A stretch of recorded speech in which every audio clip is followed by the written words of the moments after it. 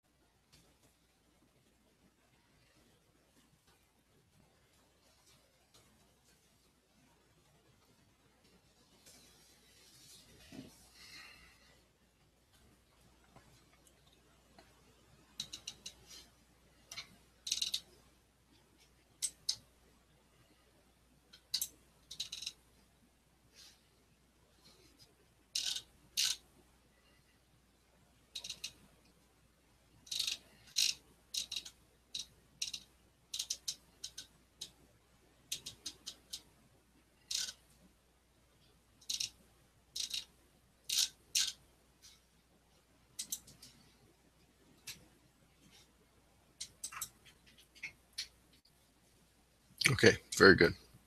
Okay, we're going to go ahead and get started here.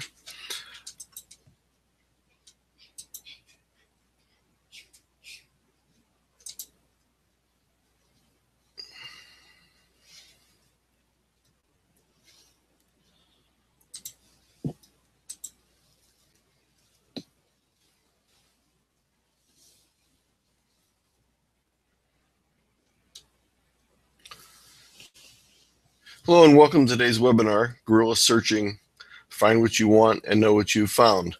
This is part one of a two-part series. This session is part of a series of webinars that is offered every week or two by the Stark Portage Area Computer Consortium, or SPARCC for short. SPARCC is an informational technology center, or ITC, in Northeast Ohio. We support about 30 school districts. However, this webinar is open to everyone, and we'd like to welcome all people who have joined us live today or are watching the recording in the future. My name is Anthony Luscre, and I am the Technology Integration Specialist at SPARCC. And I will be your presenter for today's session. Along with my colleague, Eric Kurtz, we make up the SPARCC Technology Integration Department. The link to our department for all of our resources is http://apps.sparcc.org. So tipapps.sparcc.org. And that'll take you to all of our resources, and I'll be showing you that link throughout the session here. For today's specific webinar, there's a special URL, and it is at tiny.cc/SPARCC, SPARCC 203. So it's tiny.cc/SPARCC 2003. And I would encourage you to go to that site if you have not already done so. If you're watching a recorded version, please pause the video so you can go to that site and download today's handouts and resources. Tiny.cc/SPARCC 2003 will take you to our technology integration site, where you will find all the resources for this session, including the live video stream, which will become the recorded video after this session, help guides, live session chat document, a session evaluation, and a short quiz that you can take to earn 1-hour certificate of attendance for attending today's session or viewing it in the future. You have to forgive me because my usual equipment is out of the office today, so I've pieced together a couple little pieces of technology here, and hopefully we'll be able to get through things fairly smoothly with what we have today. While you're there at the tiny.cc.sparcc 2003 site, you may want to check out the professional development schedule for upcoming events. for recorded trainings of previous webinars. And you may also want to sign up for our SPARCC Lines newsletter. This newsletter will help you stay up to date on our latest technology integration information. And finally, if you need to get in touch with us, you can find our contact information under the contact menu link. So back to today's presentation.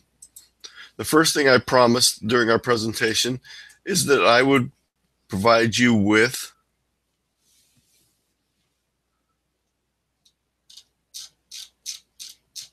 the end of the slideshow. I would provide you with 5 simple things to immediately improve your searching success. And of course, as a teacher, your students' searching success. And also, I strongly suggest you share this with your spouse, siblings, children, etc. As I mentioned earlier, we're part of the Technology Integration Department at SPARCC, and you can get to all of our resources from the link on the page here, ti.apps.sparcc.org. Our first trick in becoming a better searcher is a rather simple one. Never use a single word to search. Chances are very great that you will not find what you exactly want, and you may be shocked and possibly embarrassed by what you do find. Almost every word that you can think of has multiple meanings, and you may find the meaning that you were not really looking for. So, for example, I've done a search for the word bears, and guess what I got? I was looking for this kind of bear, the American black bears you'll see on the left, but instead the page was first page of the search was completely filled with information on the Chicago Bears. So you notice my one word was not very successful. You quickly can see from this that if we would include a couple other words or change some of the words, we would have had more success. So the second item on the list of becoming a better searcher is to choose the best words for your search. And you might ask, what are the best words? There's a large group of different categories, but we'll just go over a few of them for today. The first one is words that are technical terms. So for example, if I would have used the genus and species of the bear I was looking for as opposed to the word bears, it would have gotten me very quickly to the desired subject. It would have skipped all the Chicago Bears, all the Bernstein Bears, all the movies about bears, and would have got us just to the information on the particular animal I was looking for. Other technical terms you might use would be scientific terms, biological terms. Again, genus and species are great for living organisms, for plants, etc. Our next category are words that are unique. My name, Luscre, L-U-S-C-R-E, is a rather unique last name. There's only probably about 50 or 60 Luscres in the United States, and there's probably only maybe 2 or 3 Anthony Luscres in the U.S. So it's very easy to find my name when I search for it. But if your name happens to be John Smith, you probably will not show up on the first page of the search, and it makes it a lot more difficult. So we want words that are unique. Now, sometimes we can take a very common name and add some additional information to it that makes it unique. So, for example, you might say John Smith and provide a city, state, phone number, license plate number to your car, things of that nature, so you're becoming a more exclusive item to search for. Whenever we want to look for exact phrases, we place them in quotations. And exact phrases are very good as long as you're using the right exact phrase. If your phrase is wrong, your search, of course, will not be very successful. But when you're looking for quotes or you want exact things, so if I want just information on the Chicago Bears, put in Chicago space Bears in parentheses would give me information on Chicago Bears, similar to if I would put black bear in the quote marks. Again, my chances would be increased. We can also choose to avoid words. Sometimes the best words are the words we don't want to see. So for example, with that search earlier, I could simply place in addition to bears, another entry with a minus sign and the word Chicago after it. So that would eliminate searches that had Chicago as part of the returned answer. Now, there's quite a few of these different best words, and in our second session, coming up later in January, we will go over a wide variety of best words to choose for your searches. Now, you might ask, where can I find the best words? Well, I already mentioned before that genus and species names and technical terms are very good. And a really good place to find those is a quick search of Wikipedia. Now, you notice that there's a footnote after Wikipedia. Wikipedia has a footnote of 1. We will get to that footnote later, but just I want to interrupt for a few seconds and say that many of you may think that Wikipedia is a horrible website to search on. Many of you may think it's a great website. I'm going to tell you right now that it very much depends on the subject you're searching for. But one thing I can guarantee is it's a great place to find genus and species names or technical terms to get you started quickly in your search. The second area we can find the best words is you can go to a trade group, an authority on the subject. Something like the American Association of X, Y, and Z would have all the technical terms for all the X, Y, and Z products that might be out there. Or you might go to the American Dentistry to find out what the technical terms are they use for different teeth in the mouth, medical terms, etc. So by going to some of these specialized sites first, you can get the exact terms that you want to search with. Most importantly, probably though, is the fact that you keep getting better words as you search. So from your first search, you will probably find included either in the titles of the section, the page, or in the description of the page, additional words that you may want to add or additional words that you may want to subtract. So those are very helpful from your first search. Our third key to quickly improving your searching capability is to remember that the first search or searches are only to find the words for your most successful search. And that's why they call it research. So you have to remember that when you do a search, quite often, don't expect to find the best answer the first time. You might find an answer, but it may not be the best answer the first time. So be willing to do multiple searches to find the exact words you want, to find the words you want to exclude, and that will give you a much better chance of having a successful search. The fourth tip is to learn how to quickly review the search results and sites found for the best possibilities. So if we would do a search, we will typically, let's use Google search engine for example, we would typically get multiple pages of search results. And they'd be arranged in a different order depending on how the particular search engine chooses to rank them. Now, a lot of people will tell you that they know exactly how they're ranked and what's at the top of the page. I can guarantee you that no one has the exact secret because they are extremely guarded trade secrets and they're constantly changing. They are the algorithms that determine where sites appear in the search results. There are a number of things that you can do to improve your site ability to appear on the first couple pages or even at the top, but they're not surefire. So you have to remember that even though a site might be listed first, it may not be the best site. So we need to be able to learn how to quickly review the results we find. You probably don't want to look at all 4 million entries. So if you want to look for 4 million entries, that's fine. You don't need to worry about this next tip. But if you do want to, I would strongly suggest that you try this tip. So what I've done is I've done a search, and to make it a little easier to see, I've actually placed the column of search results in 2 separate columns. I just cut the page off the bottom. And I searched for The Art of War, which is a famous book by Sun Tzu. And I wanted to give you an example of what we would look at or what we would see in a typical Google search. And I will try and move my mouse around. Hopefully you'll be able to see my mouse, but if not, I will try and be descriptive of what I'm talking about. You notice that each entry is made up of basically 3 portions. The title of the article or the web page, the green section, which is the URL or web address of the site. And the third one, the gray or black, is the description of the website. You may also have some additional items below that, but for right now, we're not going to be concerned with additional items. So we're mainly concerned with those three items.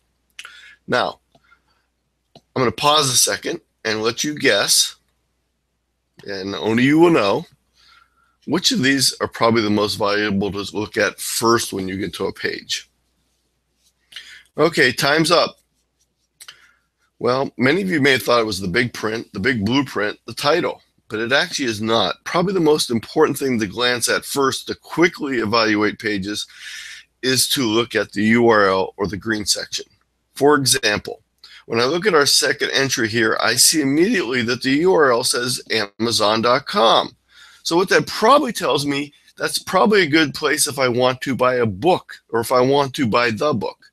Well, you know what? I might want to read the book sometime, but today I just want information right now. So I know that that Amazon choice is probably not going to do what I want it to do. At the other extreme, if you look down near the bottom, you'll see that the Art of Sun Tzu's full documentary is actually has an address of YouTube. So we know very quickly that that is a video. So that might be very good to watch, but if we needed to get text or we were doing a report, it may not be the best route to go. But if we did want to watch a video, that points us to a video. So you notice in most cases, the green quickly gives us an idea of the nature of the entry. If we look at our first entry here, we see it's a Wikipedia entry. Very common that Wikipedia entries are near the top. Well, again, we'll talk a little bit more about Wikipedia at the end of this. And you'll notice each of these has different things. When we see www.imdb, I can tell you that that means that is a movie.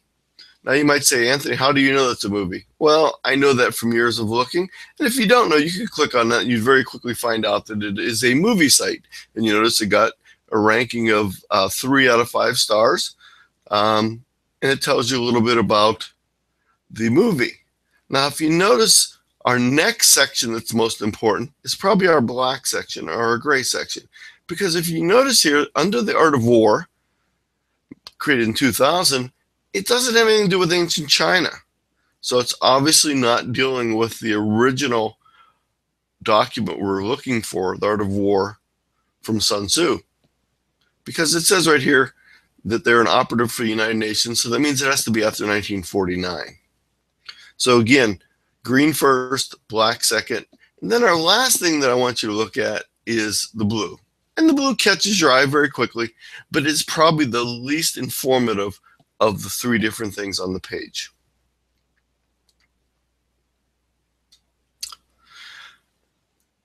So, in summary on how to quickly review the pages that you find, I would always first take a look at the green, take a look at the black, and then take a look at the blue. And I think you'll find that very useful. And again, throughout this webinar today, I'm going to give you a lot of ideas that probably won't make a lot of sense until you actually try them out. This is a webinar where you need to actually try them out. So please, if you're watching the recorded version, please feel willing to pause at any point in time, go out and try some of the things I'm demonstrating here or talking about here, and you will see very quickly. If I was sitting down next to you and doing this in person as opposed to a webinar, I would always stop and we would actually go and do these exercises. So, number 5. Sometimes you go through the whole process. I found the best words. I think I've probably found the best page. But when I get there, I can't even find the word or phrase that I'm looking for because there's so much on the page that it's hard to find it. So wouldn't it be great if there was a search engine inside of a search engine? Well, let me tell you a little secret. There actually is.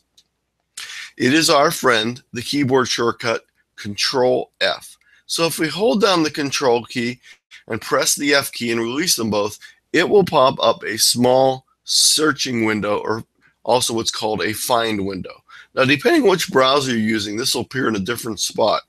If you're using Chrome, it will appear near the top right-hand side of your browser. If you're using Firefox, it would appear near the bottom left-hand corner. And if you're using Internet Explorer, depending on which version you have, it will probably be floating somewhere in the vicinity of the upper left-hand corner. So again, same sort of technique, and you'll see that Control F brings up a little search window. So what I've done is I've taken a screenshot on the next page showing an example. So I went to one of the pages on the Art of War, and I was interested in finding the word sun because I know that's the author. So what I did is I typed in the word sun, and you'll see that it told me there's 18 times that this shows up. Now what would have happened is if I would have continued to type here and then I typed in the word D for Sunday, this article may not have the word Sunday in it, so automatically this would turn orange or red or beep at me and let me know that there were 0 cases of that word being found. In this case, we found quite a few. We found 18. And if I click on the little up and down arrows, it will jump through each of the items. Now, what it also does is it also highlights each of them in a yellow, gold, or golden color, sometimes an orange color, to show you where they're at. And I can simply click through this and see the various times it occurs. Now, I want to point out down right below the introduction that if the letters are part of another word, they will still show up because it's not looking just for that word. If I would type in SUN space, it would eliminate this word, of course, because it would be looking for a Z, and of course it would have space. So Control F, just remember it as your friend. Now there's something really neat about Control F, and that is the Control F not only works in browsers when you're doing internet searches, but it works in almost every computer program. So if you're using Excel, if you're using Google Docs, if you're using Microsoft Word, almost every program supports the Control F function. Now, if you have a Macintosh, it's a Command F function as opposed to a Control F function, but it basically does the same thing. And on a lot of keyboards, you can also press the F3 key instead of the Control F, but I just don't remember that because there's so many F keys up there. It's just so remember the Control F is my friend. So what I've done here is I've summarized all 5 of the simple things you can do to improve your searching success. And I hope you will try these. Let's go through them real quickly here. The first one, of course, is never use a single word to search. Choose the best words for the search. Remember that your first searches are to find words and to find information so that you can have the most successful search. And that's why we call it research, if you want to remember that little part. And again, we need to be able to quickly review the sites we found for the best possibilities. Just think green, black, blue. And again, Control F helps us to find words I want on the page. Now, if you notice, on Control F, I have a footnote here. So let's get to our footnote section of the article. And the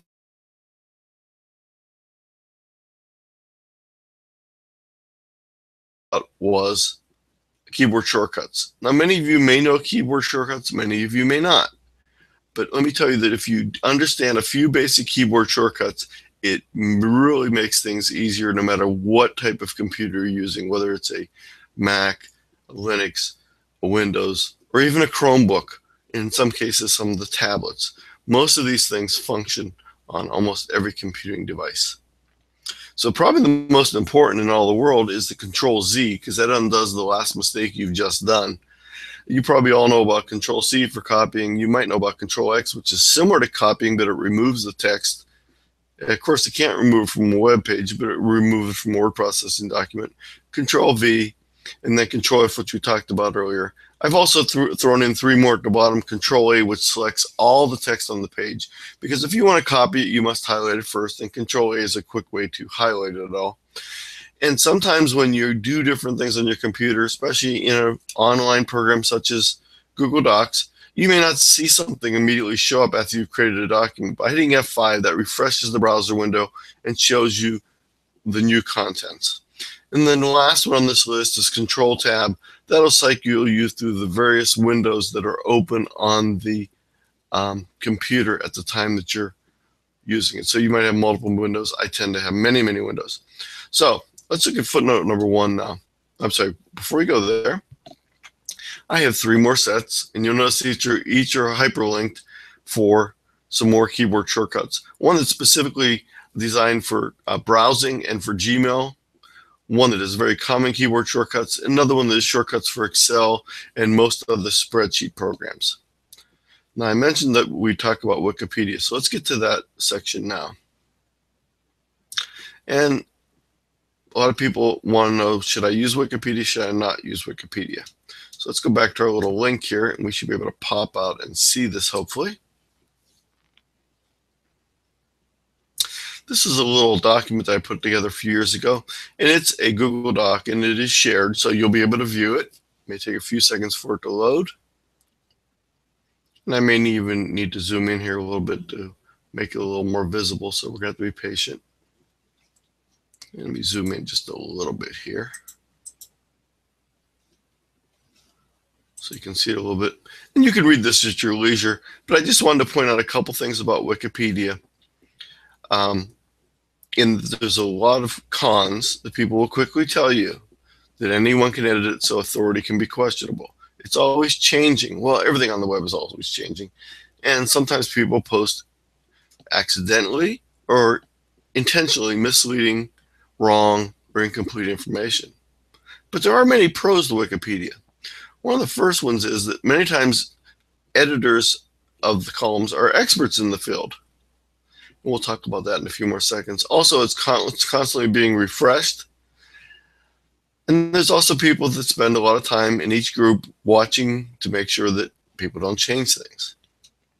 Now, one thing about Wikipedia that's great that you will find on not find on most websites is it has footnotes. Those footnotes can be good starting points for searches in addition. So I'm not saying use Wikipedia as your end result, but it's a great way to get there. Also, most people don't realize that you can use all the material on Wikipedia without violating copyright, which is not the case on most websites, although many of our students think that they are.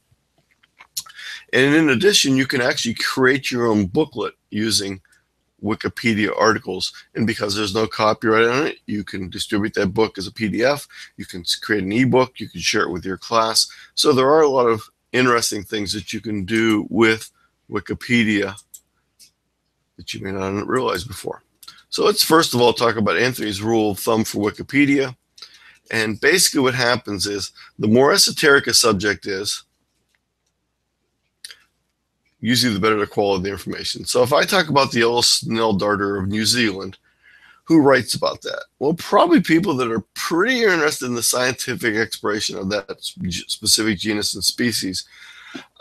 Probably not casual readers. But what happens is, as our subject becomes more and more popular culture or more and more common, you notice that the reliability drops off very quickly. So if we were to look at a pop celebrity who writes about that, well, maybe it's 13-year-old students, or maybe even younger, maybe 9-year-old kids. So maybe they're not really the kind of resource that we get with our snail darter authors who may be doctorates in the subject area. So that's just my rule of thumb. The next section is something that most people don't realize. Wikipedia has a simple version. This is originally designed for people that have limited English skills. English is a second language, but it works wonderfully to utilize with students who have a lower reading level when they're in elementary grades. Also, I mentioned you can create a book, and we won't go into the details on that, but you can go to the website on Wikipedia and you can actually create a book with different chapters that you'd like. So that's all for the Wikipedia section. And those are the 5 quick ways that you can improve your searching. So please give these a try, and I think you'll find them helpful. We're going to get started into our next section of the talk now. And that is, we're going to talk about a technique that I've developed over the years called recursive web searching. Now, if you got a chance to print out the handouts ahead of time, I would strongly suggest that you take out your handout right now. And the one you're going to want to look at is the one that looks similar to this. Now, unfortunately, on this page, you can't see the whole thing because it's designed to be printed in 11 by 17 format. And even if I would do it by 11, 11.5 by 8, it wouldn't fit on this web page. And we're going to look a little bit at this chart. We're not going to complete this chart today. This is part of the process we're going to stretch over the 2 sessions. But I want to get you started on it so maybe you can practice with it a little bit and see what it's all about. Now, you notice that it starts at a point up here and it goes through a series of events and it goes down to the bottom. We'll quickly go down there and you'll see that if we find the answer we want, we're done. But if we don't, it brings us back up through a series of steps again. That's where the term recursion comes from. We're recursively looking. As we find information, we ask ourselves, did we find what we want? And do we know what we found? If we have not, we continue this process. So for example, we're going to skip the first part and go directly to the word portion because we've been talking about that a lot today. So choose the best words for the search. After you do that, you do a search and you would see pages. You would quickly preview those pages. And if you're not finding the information you want, that means you need to find new words. So you come over here to the right and it says find new words to add and or new words to exclude. In the salmon colored section to the right, in the upper right hand corner, this describes a number of word types that are extremely helpful in finding what you want. And some of them are very simple, like adding additional words, excluding certain words. But then we start talking about the same things we talked about in our simple tools, technical terms, exact phrases, stop words. Let's stop, though, no pun intended, but let's stop for a second and talk about stop words. Now, when you were in grade school and you went to the library and you learned about how the books were shelved in the library, you learned that nonfiction books were put in alphabetical order. And a lot of you were very surprised to find out that a book that started with the word the was not in the T's, or a book that started with the was not in the A's. And that's because certain letters, certain words were excluded from this sorting process. Because there's so many books that begin with the word the, it'd be very confusing and very difficult to tell. Web pages and web search engines do the same sort of thing. They refer to them as stop words. When I say stop, that means it's a word that is ignored by the specific search engine you're using. And we'll talk about a variety of search engines later. But examples of stop words in web searching include the typical the, and Roman numerals, like the number 1, number 2, in Roman numerals would be excluded. So that means if you're looking for King James II, it's going to ignore those 2 I's after King James. We'll talk about how to solve that in a second. Another area that you might want to choose some words from is part of the web address. Now you might say, Anthony, why would I possibly want part of the web address? Well, if I have a good idea that maybe the page I want is on a website, but I don't know that specific page, by including the web address in the search, that will limit the search results to pages that come from that website. So if I found something that was on trains.com, but I didn't find the exact information I want, I might add trains.com to my other search words to try and narrow in on the word I want. Operators are a very special group, which we'll talk about in our next session. Operators are words that allow us to find out very special things about websites. Some quick examples of operators are links to. That would show you all the links that come from a site and go to other sites. Links from would show you all the other sites that link to that site. Now, these are not only helpful in finding the information you want, but these are extremely helpful in knowing what you found because they help you determine why that information is there, who put it there. Unique text. I already mentioned the fact that unique text is very helpful, so an uncommon last name is a very unique text. But there are some things that are pretty much extremely unique. For example, phone numbers. When you include the area code and the entire phone number, it's a pretty unique number. Now, it may vary because the number may be used in a different country. But in that one country, it is only used once. So if you add the country code, that would even make it more exclusive. So A phone number is a pretty unique form of text that might help you to find what you want. A zip code is a fairly unique set of text. By the way, just a trivia question, because most people that love the search love trivia.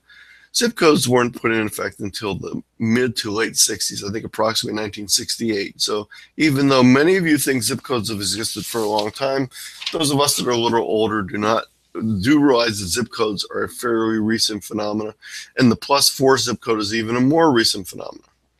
Now, the third one on our list, SS pound, means Social Security number. Now, Social Security numbers, as you know, are unique to an individual. Now, they are very helpful. If you have the Social Security number and search for it, you're probably going to find the right person.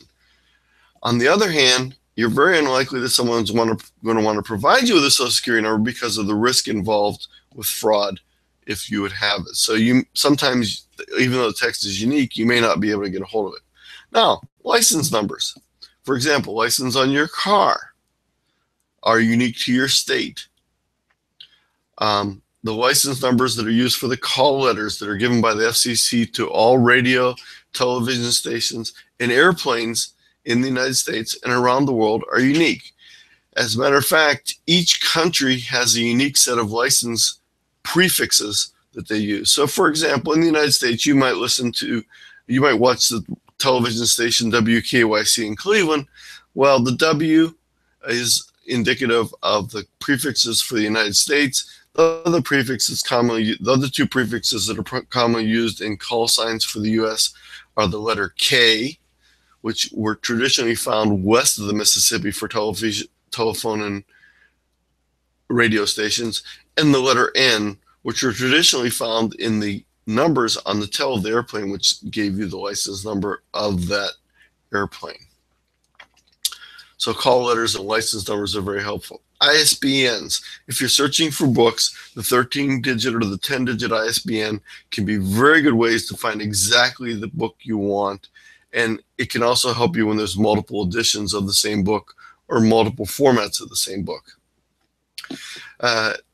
SQUs, that's that little barcode that we see on all of our food, on all the items we buy at the store.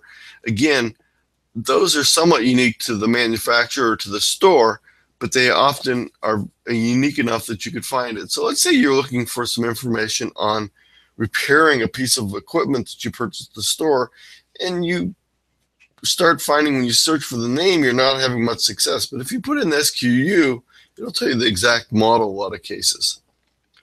A serial number, again, is very helpful, but a lot of times those serial numbers, they're reused, so you sort of need to know what it goes along with. But if I would say that I had an Acer computer with a serial number of blah, blah, blah, blah, blah, blah, blah, blah, you could probably go on an Acer site and find the exact model of that computer. The last two are terms that are used quite a bit in databases. Some of you may not be familiar with these.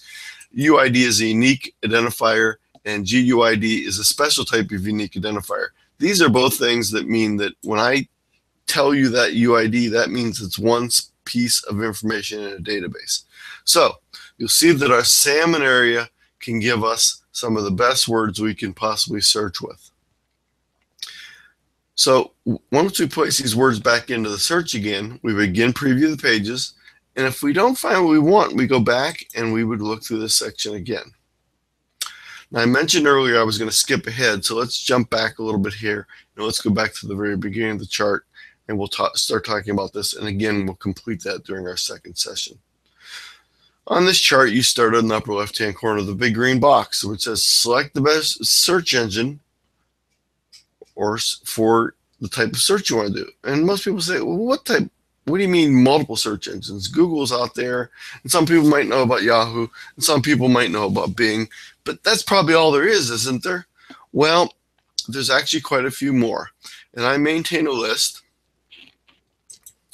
on my searching page, searching resource page, and you can get to this page very quickly by using this little shortcut, which I think is on the page here somewhere, hopefully.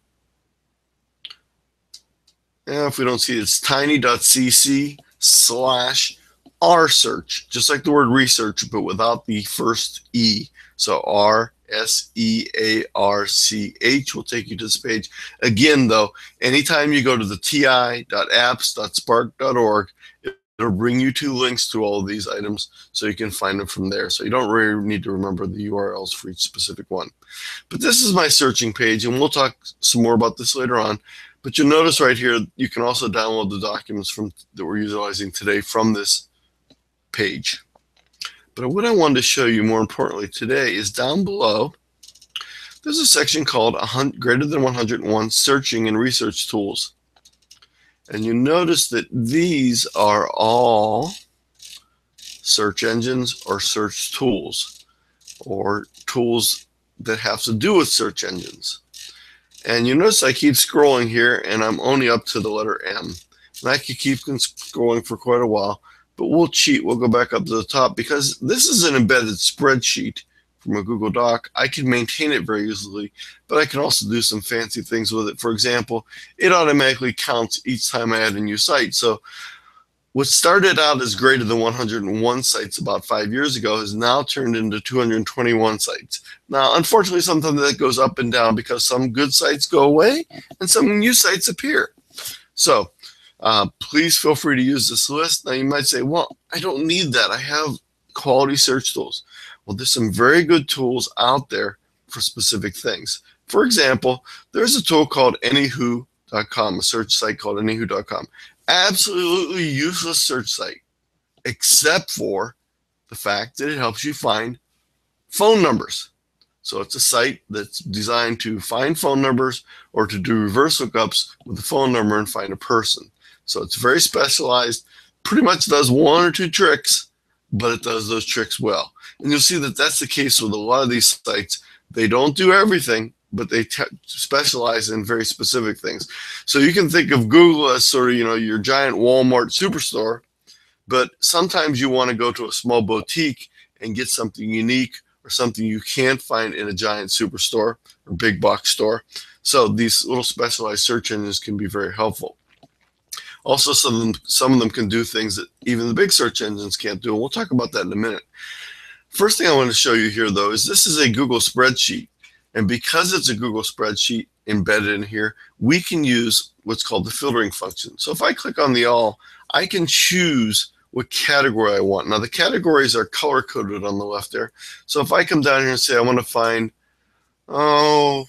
search engines for education, it will show me search engines that tend to be good for education. So some of you may, if you're in graduate school, may have heard of ERIC, Electronic Resource Information Center, Google Scholar. By the way, even when we just talk about Google, there's over 10 different Google search tools itself, besides the regular Google search engine. And one of them is Google Scholar. And when you use Google Scholar, it looks for scholarly works, books, journal articles, etc., as opposed to general literature. And right below, there's another one called Google Squared. But you'll see that there's a lot of different search sites here available specifically for education. And when I'm done with that, I can always go back and say all. Now, one of my favorites, I'm just going to give you a little quick preview of this today, are what are called computation search engines. These are search engines that are designed to calculate. They pull information from databases and they give you calculated comparisons. Probably one of my favorites is Wolfram Alpha. Please, before we get back together next time, give Wolfram Alpha a try. It's a great tool. You can put in the name of 5 countries. It will give you all sorts of statistics for each of the countries and compare them with each other. So it's designed to do comparing and contrasting to get quantification. And a fun thing to do is pop your first name in there and it'll show you a timeline of the popularity of that name over time and how many percentages of people that are born have that name. So it's a very interesting thing to do. But these are all computation search tools. So there's a ton of different search engines out there. Please don't be a one-trick pony person and only use one. Try some of these other ones out. I think you'll be pleasantly surprised. So let's jump back to our recursive web searching page again and again. A lot of people always ask me, well, Anthony, do you have this piece of paper sitting next to you every time you do a search? And especially students ask me this. I say, no. What I do is I've had this paper next to me when I've been searching for a while, and eventually it becomes second nature. So it's sort of like when the coach draws the X's and O's for the basketball team, they don't take the clipboard out on the court. They bring the information on the court because they've been practicing it, so they know the operation. So this is a great way to get yourself in a habit by practicing searching using a very structured format. So we said select the best search engines for the search job that you need to do. The next suggestion is I suggest that you use the advanced search tool of the search engine you choose. So let me show you an example of that real quick. Let's jump out here and let's go to Google.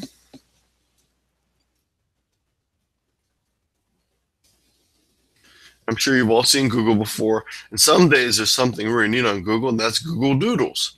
And Google Doodles are really exciting because you can see really interesting ways that they spell Google with various pictures of people or shapes, etc., etc. Now, what you may not notice on Google, though, is down at the bottom, there's a little innocuous little gray button that says, or wording that says settings. When you click on settings, you will see one of your choices is advanced search. If you click on that, it brings you to the advanced search engine for Google. Now, it looks very complicated the first time you look at it. You say, well, you know, this was simple. One box. This has all these boxes, so why would I possibly want to go here? Well, the nice thing about using most search engines' advanced tools, and they're available in tools like Ask, Bing, Yahoo, they all have advanced search pages. This is real nice because it's what I call a plain English search box or plain text box. It says, I want all these words, you put all the words in there. I want this exact phrase, you can put it in there. No need to worry about quotations, minus signs, plus signs, all that Boolean algebra that you've heard about before of how to calculate or to tell what the word is. So you basically just says, okay, I want all these words, I want this exact phrase, or I want any of these words, or I want it to have none of these words. You can also say that I want it to have numbers ranging from blank to blank. So for example, I could put it, I want to look for train locomotives, and I might put in here 1890 to 1925, and it will try to limit my searches then to those particular years in most cases. Now, it's not always exact science because, as you notice, it doesn't say years, it says numbers. So it could be sometimes dollar figures, sometimes it could be units of measure, sometimes it could be years. So there's a whole variety of things, so it's not always exactly perfect.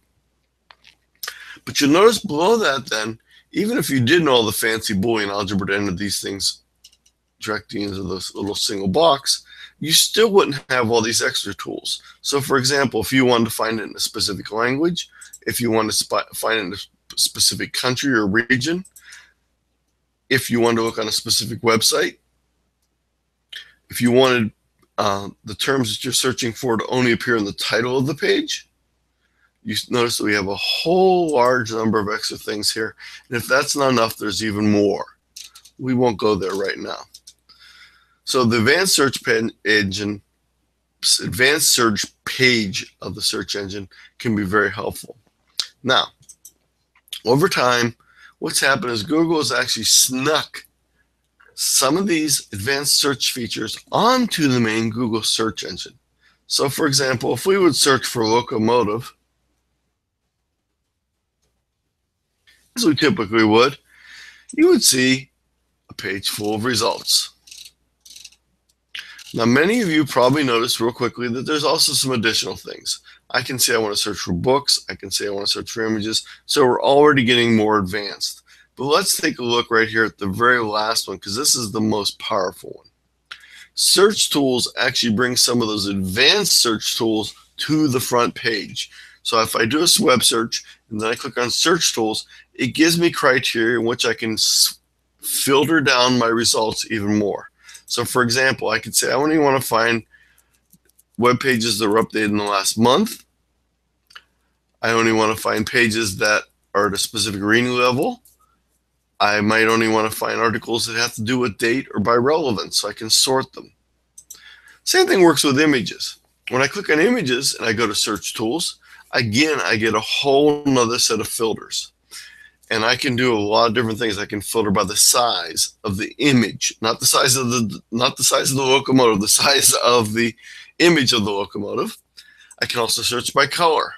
So if you want to find all pink locomotives, you can click on there and you will see pink locomotives. Let's clear that out for a moment and go back to any color.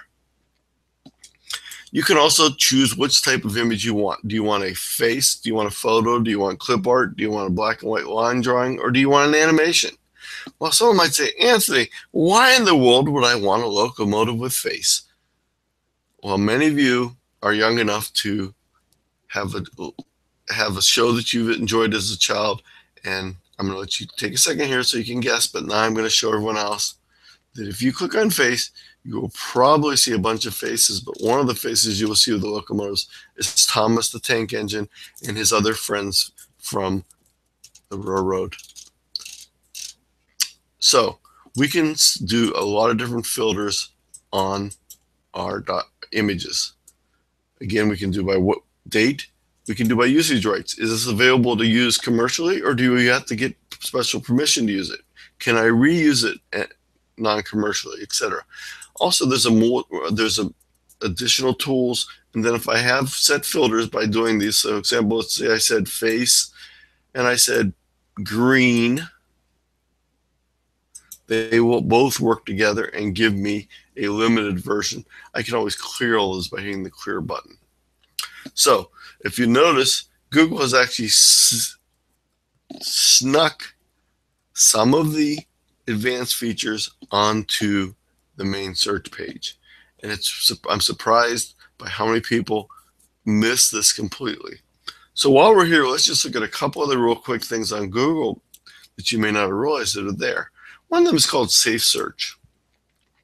And if you click on the first choice, it's sort of counterintuitive here, but if you click on the first one, it will remove or try to remove search items that may be objectionable. Now, you might say, well, if I had that in a school, kids would never check that because they'd want to see the things maybe that I didn't want them to see. But if you go down to the more about safe search, it'll tell you how to turn it on and then lock it. So once it's locked, someone without the password to that when it was locked won't be able to change it back, and it'll remain in the safe search mode indefinitely. So when I click on it, it now says safe search is on. But again, someone could change it back, but you can lock it down. So you can read a little bit more about that on the help section of Google. Now, I just mentioned the help section. I know a lot of you use different search engines. How many of you have ever looked at the help section of your search engine? You say, Anthony, why would I possibly look at the help section? Well, did you know that Google can do math right here in this address bar? So for example, if I put in equals 3 times 8, it will actually calculate it for me. I can also do conversions between different units of measurement, et cetera, et cetera. So I can do a lot of different things from the bar besides just search. So how did I know that? Well, either I fell upon it by accident, or I went down to my Google page and I went down to this hidden part down here, and I'll notice a couple things here. We have a history of how Google works, and we have a search help. I would strongly suggest that you pick at least one search engine between now and the time we get back together again, and take a look at the help section of that search tool, and might be shocked by all the different things you can do with that search engine that you never even realized you could do. So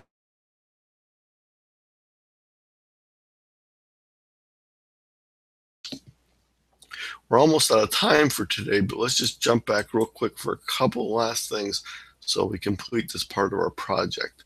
So again, using the recursive search tool, we first select the best search engine for the job and try a couple different ones. Then we go to the advanced searching option page, which makes it easier to do it. We find our words, we look through this different set of words, choose them, and we can be very successful. I just want to mention a couple other quick search engines while we're at it. Does anyone ever realize that, okay, one year during the summer, I was shopping for tents on my wife's computer. Well, when you do a search on a website, a lot of times advertisements show up on the side of the search, or depending on what search engine it is, in different places. So if I were to search here for camping, you would see that I have some advertisements over here for different things, and I have an ad for something up here. Well, a lot of times I might be searching for something completely different, but I'll see 10 advertisements here showing up. Well, why was I seeing 10 advertisements? Because Google, as most search engines do, they try and what they call make your searching experience more successful. What a lot of people call is they like to keep information about you. So anyone who searches Google will not necessarily get the same results. It depends on who's used that computer before, what they've searched for, and a number of different things. So your search is actually customized to you. Now, sometimes that's very good. Sometimes that's very bad. For example, if I would search for weather, it's probably going to show me weather somewhere in the area where I'm located here. It's probably not going to show me the weather in San Francisco immediately. I'm not near San Francisco. You notice it says Massillon, Ohio. Well, I'm located not too far from Massillon, Ohio, but our internet comes through Massillon, so it just assumes based on my IP address that I'm probably in the Massillon area. Same thing if I would search for food. I want to go find some Indian food. Well, first of all, I found a bunch of things. But what I say about searching for a single word, never do that. So let's add something else to it. Here's Indian cuisine. And notice here that there's restaurants. And there's maps of restaurants. And guess what? The restaurants are within a couple miles of me. So what happens is it keeps information on you. Now, let's say I did a search on my laptop for Indian food here, and I got on an airplane and flew across the country and did a search for food there. I might still see some of the original restaurants because it might still think I'm in the same place. Or it might notice my IP address and notice I'm in a completely different place and change the settings. So the searches depend on what other people have done with that search engine before. I'm going to leave you with one final thought for today. I want you to try this out. It's a search site called DuckDuckGo.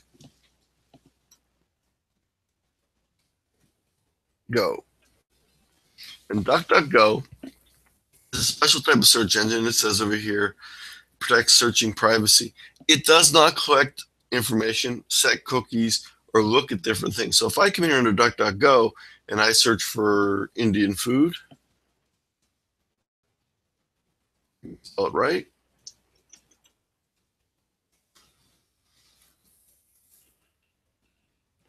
I don't see anything close by here. Because it doesn't pay attention to where I'm at. Now, if you do search for weather, it does actually still usually look at your IP address and assume that you want the local weather. So it did find the weather for North Canton. And that's based on the IP address. It's not based on what information it's gathered from before. It's based on that specific information I'm gathering now. So your assignment before we get back together again next time, try out a variety of different search engines. Take a look at the help section on one of your favorite search engines and compare the search results using the exact same search terms on maybe DuckDuckGo and on Yahoo or on Google or Bing, etc. Oh, and I forgot to mention one thing that I know is on the quiz, so I probably better mention this. There's a special type of search engine. We've talked about a lot of variety of search engines here. Wouldn't it be nice if one search engine could do what many search engines can do? Well, there's something called meta search engines, META. Meta search engines are websites such as Dogpile. It's a meta search tool. When you search using Dogpile, it actually gives you results from multiple sites.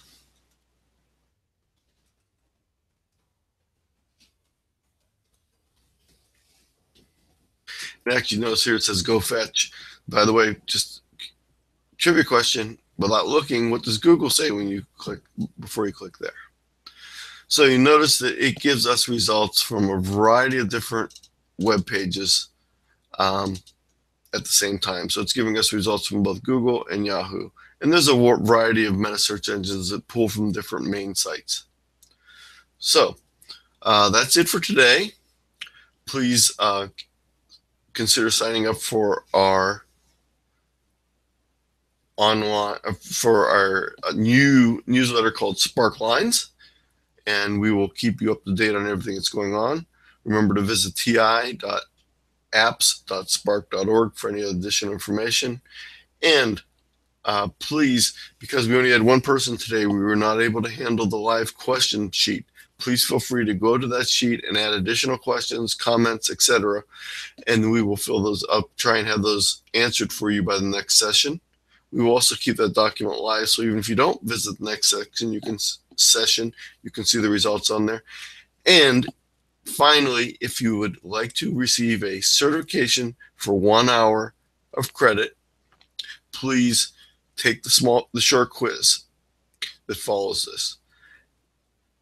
And whether you want the hours or not, please fill out the evaluation so we can get a better idea how to serve you best. So thank you very much. I'm going to stop the broadcast in a few minutes, but this is Anthony from SPARCC saying goodbye and good searching.